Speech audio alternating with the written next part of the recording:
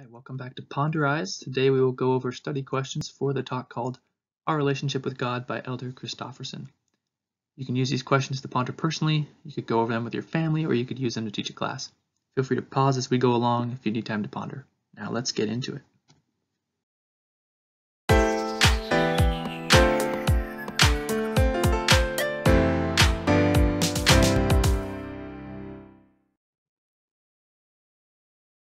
Because we know that God has power to prevent or remove any affliction, we may be tempted to complain if He does not do it, perhaps questioning, if God does not grant the help I pray for, how can I have faith in Him?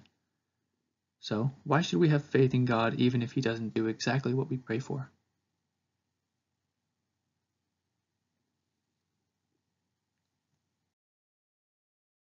In his response to Job, God demands, "Wilt thou condemn me that thou mayest be righteous?"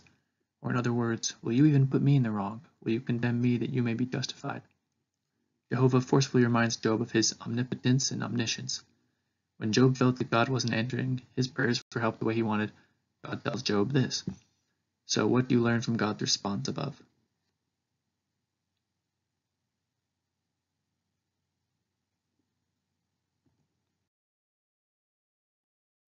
It truly is folly for us with our mortal myopia to presume to judge God, to think, for example, I'm not happy, so God must be doing something wrong. The question is, have you ever wished that God would make things a different way? That He would remove a trial, change a commandment, or answer a prayer better? Why is it better to look within rather than to blame God?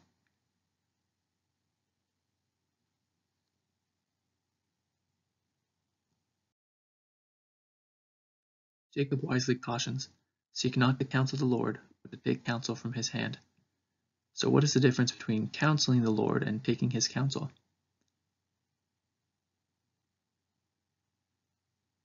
How have you been blessed by seeking His counsel?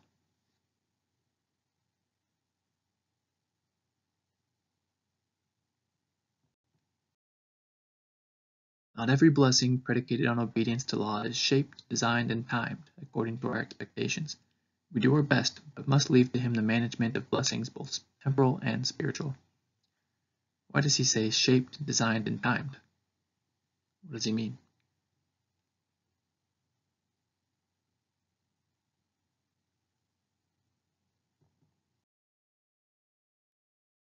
President Brigham Young explained that his faith was not built on certain outcomes or blessings, but on his witness of and relationship with Jesus Christ. He said, "My faith is not placed upon the Lord's working upon the islands of the sea, upon His bringing the people here, nor upon the favors He bestows upon this people or upon that people, neither upon whether we are blessed or not blessed. My faith is placed upon the Lord Jesus Christ, and my knowledge I have received from Him." What is the difference between basing your testimony on outcomes received from God and basing it on your witness of and relationship with Christ? Which is a more sure foundation, and why?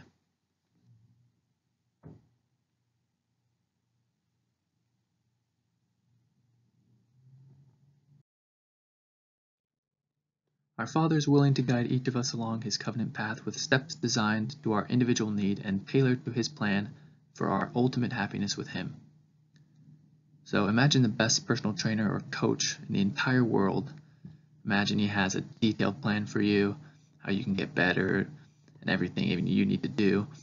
But God is even more wise, loving, and better at helping us to grow as we do our part. So do you agree with this? Do you agree that God has a tailored plan and that really He wants to help us grow? And how have you noticed God's tailored plan for you?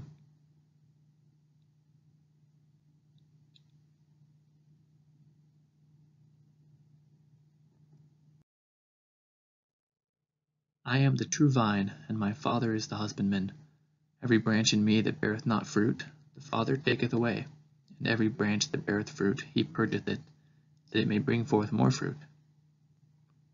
So what does this analogy mean? What does this analogy have to do with our relationship with God?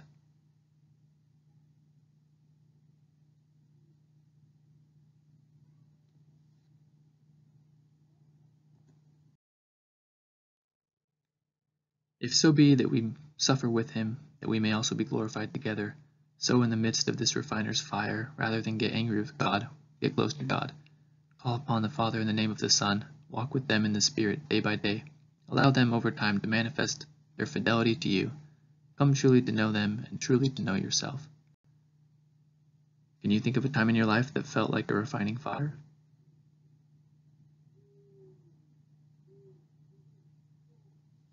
What came because of it?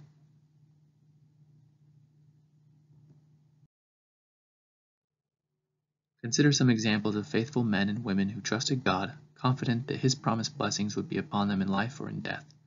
Their faith was based not on what God did or did not do in a particular circumstance or moment in time, but on knowing Him as their benevolent Father and Jesus Christ as their faithful Redeemer. Why would you love God even if He didn't save you from death like you asked?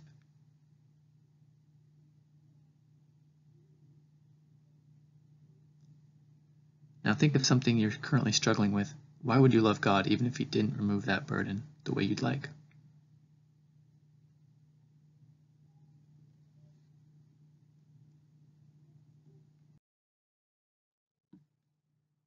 Sister Parkinson, who was blind by age 11, said, "To those who ask me if I am angry because I'm blind, I respond, who would I be angry with? Heavenly Father is in this with me. I am not alone. He is with me all the time."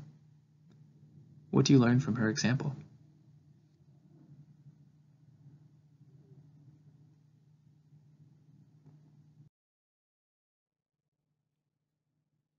Here are some main points I wanted to highlight from this talk about having a relationship with God. In all thy ways acknowledge Him, and He shall direct thy paths.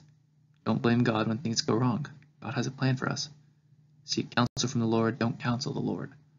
Blessings aren't a vending machine. They don't come how and when we like. Base your relationship with God on Jesus Christ and not on blessings you do or do not receive. I think that one is really key. I'd never thought of that before.